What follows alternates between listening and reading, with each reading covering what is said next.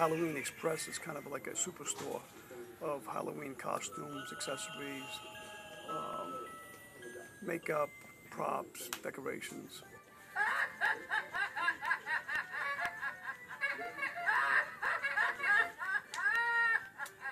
A lot of the younger adults are looking for more of the, I'll say, the skimpier costumes. You know what I'm saying? The really, really nice looking costumes too.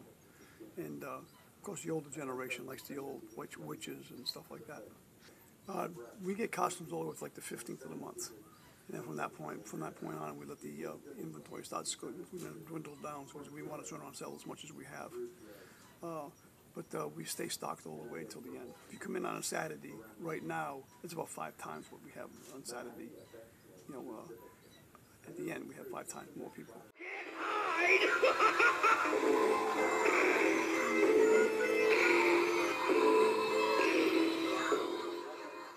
Well, right now, you know, it's the second largest event of the year for the people, and you know, after kids go back to school and stuff like that, it's a means for people to celebrate the event again. You know what I'm saying? It's another holiday. Me, I'm going to be me because I'm going to be here. I'm going to be the Grinch of Halloween.